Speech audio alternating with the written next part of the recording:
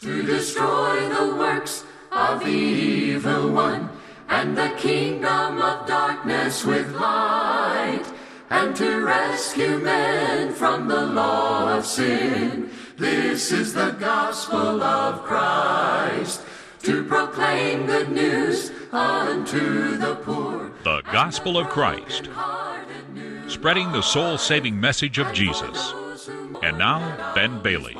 This is the gospel of Christ. Jesus said, unless your righteousness exceeds the righteousness of the scribes and the Pharisees, you will by no means enter the kingdom of heaven. Matthew chapter 5, verse number 20. We welcome you today to our study of more about Jesus. In this series of lessons, we've been thinking about the life of Christ and trying to be more like Him. And today, we're thinking about the narrow-minded Jesus. Jesus was narrow-minded on certain subjects. In fact, you will often hear Jesus say, verily, verily, truly, truly, unless, if and only if is the idea. These are the things that Jesus definitely felt strongly about. And so that's what we're going to think about from the New Testament today. And so we want to encourage you to get your Bible. If you don't have it out already, go get your Bible, have it ready, locate it, have it handy as we're going to look to the Word of God together in our study about the narrow-minded Jesus. As always, we're so happy that you joined us for our Bible study today. Today's lessons are being brought to you by individual Christians and congregations of the Church of Christ. The Church of Christ in your area would love for you to visit their assembly, whether it be on Sunday morning, Sunday night, Wednesday night at Bible study. Visit the Church of Christ in your area. You'll find people there who love God, who are concerned about lost souls, and who want to know the truth and do what God says more than anything else. And so if you've got a Bible question, you want to know more about what must I do to be saved, or what do we know about the church or the Bible, or how should Christians worship, you'll find people at the church in your area who would love to sit down and study the Scriptures with you. Just open the Bible and see what God says. And so again, we encourage you to check out the Church of the Lord Jesus Christ in your area. Also, here at the Gospel of Christ, which is a work of the Lord's church, we'd love to help you in your study of the Scriptures. If you'd like to have a copy of this series, more about Jesus, or any of our past series, we've got lessons on every book of the Old Testament, every book of the New Testament, and a wide plethora of topical studies as well. And so if you'd like to have a copy of today's lesson or any of our lessons, we make those available free of charge. You can get a digital download from our website, or if you need a CD or a DVD, we'll be happy to send that to you in the mail free of charge as well. If you got a Bible question, we'd love to help you as well. Something you'd like for us to maybe do a lesson on, we'd be glad to do that also. We just want to encourage everyone to let the Bible be the focal point in everything we do and say in religious matters. Let's now turn our attention to the narrow-minded Jesus. What are some things Jesus was narrow-minded or constricted about? And what things do we need to also be narrow-minded in our thinking about?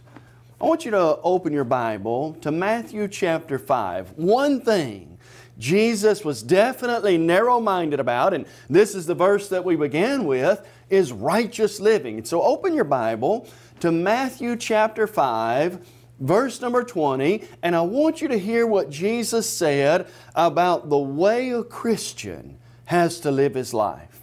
Matthew chapter 5, Jesus said this, "For I say to you, unless," listen to the definite now, "unless your righteousness exceeds the righteousness of the scribes and the Pharisees, you will by no means enter the kingdom of heaven." Friend, Jesus was definitely narrow-minded about how a follower of His needs to live his life. Now, why would Jesus say, unless your righteousness exceeds the righteousness of the scribes and the Pharisees? I thought those people were the scholars in the law and the religious elite of their day. Well, in some ways they were, but in other ways they put tradition above the Word of God. Mark chapter 7, Matthew chapter 15. They would go halfway around the world to make a proselyte and then make him twice as much a son of hell as themselves, Jesus would say. In Matthew 23, Jesus said that these people were like whitewashed tombs, beautiful, ornate on the outside. Inwardly, they were full of dead men's bones. These people were the hypocrites of Jesus' day. And friend, please hear this well. If there's one thing Jesus spoke out against over and over and over again, it was hypocritical living. There's a lot of people in the world who, when they're around others, when everybody's watching, like the Pharisees praying on the street corner in Matthew 6, when everybody's watching, they are the most upright, righteous, religious people in the world. When everybody turns away, they go to living like the devil. Friend, Jesus was absolutely narrow-minded on righteous living. Unless your righteousness exceeds the righteousness of the scribes and the Pharisees, you'll by no means enter the kingdom of heaven. Does that mean we can't go to heaven? No, it's not the idea. Jesus is just saying, don't be a hypocrite. Live what you believe every day. What you are at home ought to be the same thing you are in public, ought to be the same thing you are on Sunday at worship. And Jesus is the prime example of this. Luke 2 verse 49, Jesus said, I must be about my Father's business. Luke 9:23, if any man desires to come after me, let him deny himself, take up his cross daily, and follow me. Jesus wants us to live for Him every day. Galatians 2:20, Paul epitomized that. He said, I've been crucified with Christ. What's that mean? No longer I who live, Christ lives in me. The life which I now live in the flesh, I live by faith in the Son of God who loved me and gave Himself for me. We need to be a living sacrifice for Jesus Christ every day. Secondly, Jesus was narrow-minded about being converted to the truth. Look in your Bible in Matthew. I want you to turn to the Gospel of Matthew, chapter 18 with me. Look at what Jesus says in Matthew chapter 18. We'll read verses 1 through 4 together. At that time, the disciples came to Jesus saying, Who then is greatest in the kingdom of heaven?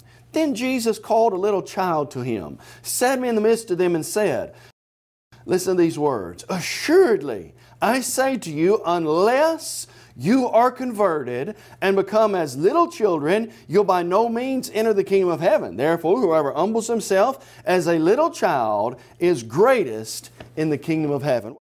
What's Jesus trying to get at here? Jesus was narrow-minded about being converted. The disciples have this mentality of greatness. Who's going to be the greatest? Who's going to sit on the right hand and the left? John's mother and John and them wanted to know that. Who's going to be the best disciple, the one with the most clout? Jesus said, whoa. That's not how it works. And there's a little child standing around Jesus' disciples. You can imagine some little toddler, 3, 4, 5 years old, innocent, helpless, completely dependent upon his parents, no sin, no guile. He says, come here, little child. That little child comes over and he puts him right out in the front as an object lesson. You can see Jesus place both of his hands on this little child. As the child looks around at the disciples and he says, unless you guys become like this little child, unless you're converted and become like this little child, there's no way you're going to enter the kingdom of heaven. What's Jesus trying to get at? You've got to humble yourself. You've got to realize you need God. He's not in need of you. You've got to realize I need the mentality that whatever God says I need to do it. And I need to realize I'm an unprofitable servant. Luke 17:10. All my righteousness in and of itself is like filthy rags. To be converted, you've got to realize how low you are without God, how much you need Him, and how that ought to humble you in your life to put full trust and faith in God. And friend, the last thing you want to do is think you're better than anybody else. Someone's right, I don't know who said it, but someone said it and it has always stuck with me. All men stand on level ground at the foot of the cross. There is no big me and little you, or little you and little me and big you. There's no clergy laity. There's no rank in that sense. Jesus is the head of the church. We're all His followers to be converted, I need the mindset that I was at rock bottom. I need God. I need to have that innocence and that converted attitude that Jesus mentioned here. Third thing Jesus was narrow-minded about, Jesus was narrow-minded on the essentiality of repentance. Turn to the Gospel of Luke with me, and I want you to see what Jesus says here. Luke chapter 13. You're now going to hear one of those verily, verily, truly, truly statements of Jesus. One of the emphatic statements that He makes. Look at Luke chapter 13. We'll read verses 1 through 5 together. The Bible says, there were present at that season some who told Jesus about the Galileans whose blood Pilate had mingled with their sacrifice, or mixed with their sacrifices. And Jesus answered and said to them, do you suppose these Galileans were worse sinners than all other Galileans because they suffered such things? I tell you no, but unless you repent, you'll all likewise perish. Or those 18 on whom the tower in Siloam fell and killed them. Do you think they were worse sinners than all other men who dwelt in Jerusalem? And again Jesus says, I tell you no, but unless you repent, you'll all likewise perish. Now, what you've got is people looking at others and saying, boy, they were really bad, and I'm glad I'm not those people, and that was God's vengeance. Those Galileans who at the time of sacrifice, Pilate killed them, and their blood was mixed with the sacrificial blood, that was the vengeance of God on those bad, bad sinners. Or those 18 people who are just walking down the road, and out of nowhere a tower falls on them, there's God striking those wicked people down. So they asked Jesus, they were sinners than everybody else? And Jesus said, no. And unless you repent, you'll all likewise perish.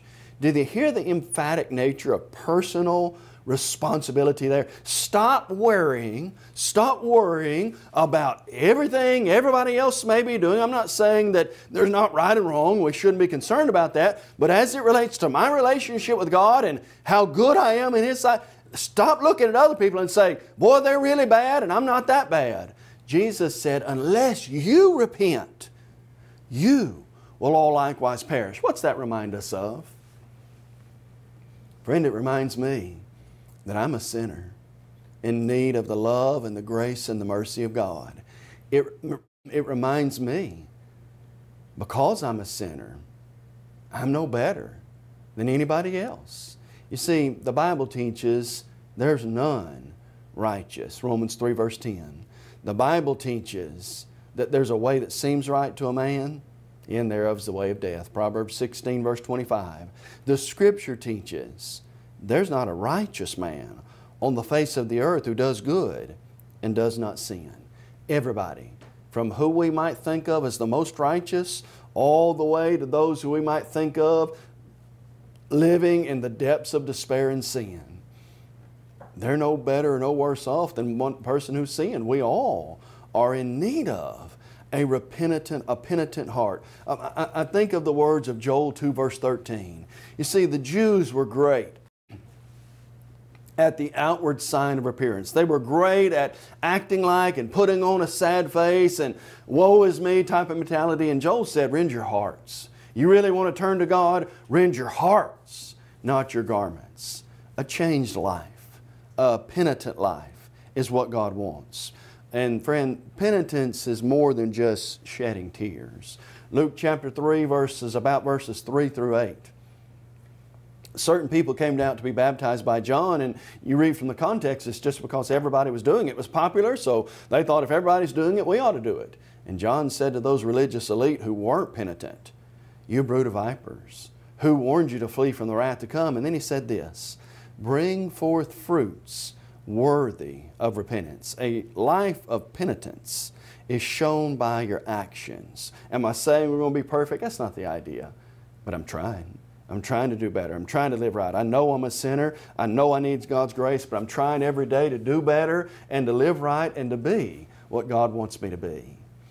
Let's now turn our attention to another thing Jesus was definitely narrow-minded about. I want you to open to the Gospel of John. Take your New Testament and open with me to John chapter 3.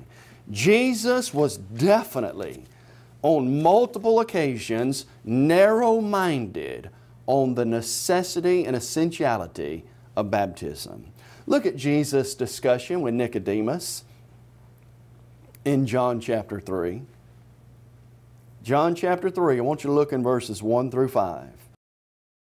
The Bible says, "There was a man of the Pharisees named Nicodemus, a ruler of the Jews. This man came to Jesus by night and said to him, 'Rabbi, we know that you're a teacher come from God, for no one can do these signs that you do unless God is with him.' And Jesus answered and said to Nicodemus, 'Most assuredly, verily, verily, truly, truly, I say to you, unless one is born again, he cannot see the kingdom of God.' Now Nicodemus is confused. Verse 4, he said to him, 'How can a man be born when he's old? Can he enter a second time into his mother's womb and be born?' And Jesus answered, 'Most assuredly I say to you, unless one is born of water and the Spirit, he cannot enter the kingdom of God.'" What was Jesus narrow-minded about? Being born again. Unless you are born again, you cannot get into the kingdom. You're not going to heaven, Jesus said. You're not getting in my kingdom. You're not going to be a part of God's kingdom. You're not going to the next life in that kingdom if you haven't been born again. And Nicodemus says, whoa, whoa, whoa, whoa, wait a minute, Lord. What do you mean born again? How can a man my age be born again? You want me to go back in my mother's womb? That's biologically impossible, Lord. You know that, right? And Jesus just cuts to the chase. Unless a man is born of water and the Spirit, he cannot enter the kingdom of God. We are born again by the Word of God. 1 Peter chapter 1, verse 23 through 25, which is inspired by the Spirit of God, born of water and Spirit. And friend, you've got to be born again of water as well. Now, what in the world does that mean? Jesus said in Mark 16, verse 16, "He that believes and is baptized will be saved." Throughout the New Testament, our Lord was narrow-minded and specific about the essentiality of baptism. You say, okay, that's all good and well, but how's baptism a new birth? Let me show you. Romans 6, verses 1 through 4, Jesus describes the death, burial, and resurrection, the new birth process. We die to sin. We are buried with Christ in baptism, and we come up out of that. We're born again, resurrected to walk in newness of life. We are a new creature when we come up out of that. Acts 22:16, Saul of Tarsus was told, "Why are you waiting? Arise to be baptized and wash away your sins." The person who comes up from obeying God out of the water of baptism is like a baby in the sense that he's been cleansed, he's washed, he's pure, and he's innocent at that point. And friend, Jesus taught, listen carefully to me now. Jesus said you've got to be baptized to be saved. He said you've got to be born of water to get into His kingdom. Peter taught you had to repent, be baptized for the remission of sins, Acts 2 verse 38. Paul said to get into Christ, we had to be baptized into Christ, Galatians 3:27. It's where we contact the death of Christ, Romans 6, 3 through 4. And Peter said, because of everything we've said up to this point, baptism does now also save us. Jesus was narrow-minded about being born of water and the Spirit. And friend, if you're going to become a child of God, we've got to follow what Jesus said to be saved. Jesus was also narrow-minded on the fullness and the inspiration of God's divine Word. I want you to look in Matthew 26, and I want you to hear what Jesus said about the fullness and inspiration of Scripture. Look in Matthew chapter 26. Look at what Jesus said in verse number 54.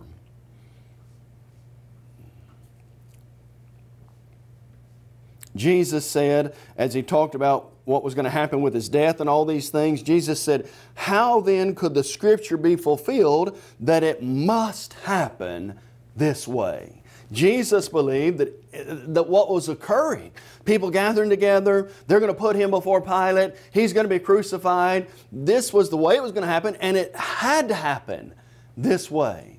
What's He saying? He believed the Scriptures were complete and full and inspired by God. In one place, in John chapter 5, Jesus would say, the Scripture cannot be broken. Friend, when I think about things Jesus was narrow-minded about, Jesus realized because God said it, it had to happen this way. He realized when the Scripture says it, that's it, and you can't change that. Friend, we want to realize today the importance of God's divinely inspired Word. All Scripture is given by inspiration of God and is profitable for doctrine, for reproof, for correction, for instruction in righteousness, that the man of God may be complete, thoroughly equipped for every good work. And friend, Jesus was also narrow-minded as it related to the Word of God about our need to recognize Him and God's Word as the final authority. Matthew 28:18, Jesus said, all authority has been given to me in heaven and on earth. Jesus, God's Word, the Bible, that's how we're going to be saved. It's divinely inspired. It's our roadmap to heaven itself. Jesus was also narrow-minded as it relates to His second coming. I want you to open your Bible to Matthew chapter 24. We know that Jesus came to this earth, that He was buried, He died, and that He rose again. But Jesus also taught He's coming again, and He was very narrow-minded about that fact. Look at Matthew 24, verse number 36. Jesus said, but of that day, concerning His coming, but of that day and that hour, no one knows, not even the angels of heaven, but my Father only. Jesus realized He was coming again, and He wanted us to believe that and to know that as well. And so as we think about things Jesus was narrow-minded about, friend, He absolutely believed you've got to be ready. Mark 13:35, what I say unto you, I say unto all, watch, be ready. He's coming back. There's a day when all men will stand before the throne of God, Matthew 25. Each of us will give an account for the things done in the body, 2 Corinthians 10, verses 3 through 5, and then we'll be separated, right and left, good and the bad, and those who have done right can live with God for all eternity. In a world where there's a lot of problems as it relates to marriage and divorce and remarriage, friend, let's realize Jesus was also narrow-minded on divorce and marriage. Look at what Jesus said. I want you to open your Bible to Matthew chapter. I want you to look at two passages with me. One is from the Sermon on the Mount, Matthew chapter 5. I want you to look in verses 31 and 32. Matthew 5, verses 31 and 32. Jesus said, furthermore, it has been said, this is what you've heard, whoever divorces his wife, let him give her a certificate of divorce. Now watch what Jesus says, but I say to you, whoever divorces his wife for any reason except porneia, sexual immorality, causes her to commit adultery, and whoever marries a woman who's divorced commits adultery. Turn over to Matthew chapter 19 and hear the words of Jesus again. Matthew chapter 19. They come to Jesus and they say, is it lawful for a man to divorce his wife for just any reason? And Jesus takes them back to God's original plan. Look in Matthew chapter 19, verse number 8. Jesus said to them, Moses, because of the hardness of your heart, permitted you to divorce your wives, but from the beginning it was not so.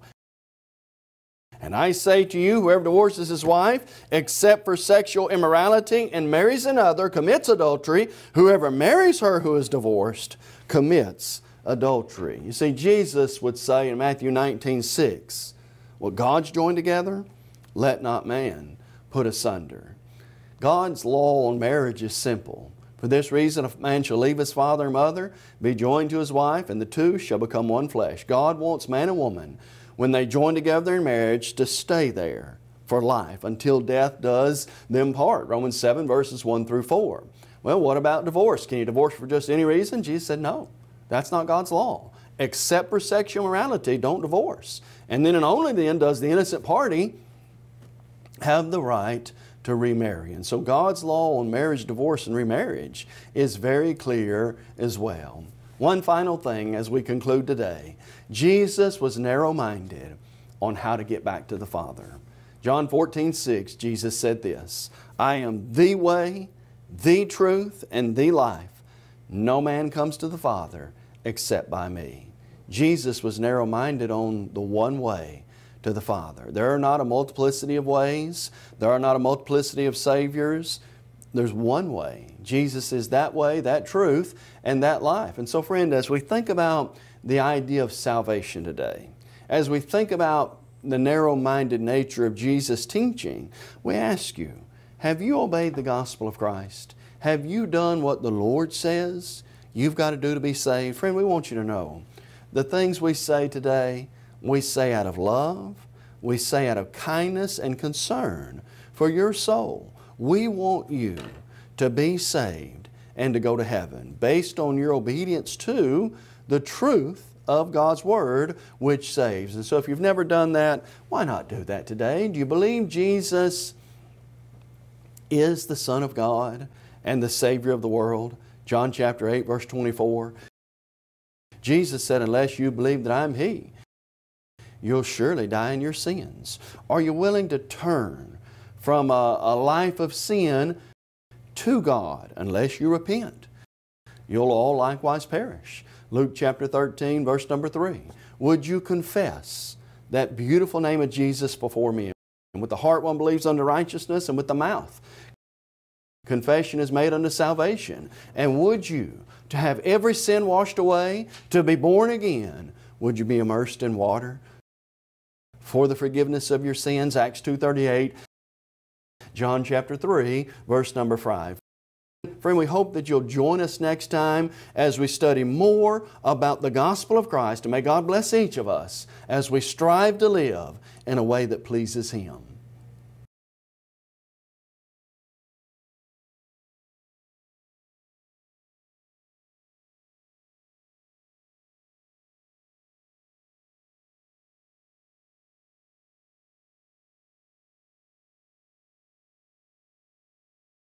You may have just joined our program and are wondering, what is the gospel of Christ? The gospel of Christ is an evangelistic work of the churches of Christ that reaches the whole world with the gospel through TV, streaming, free media, and internet. Our motto is truly to take the whole gospel to the whole world.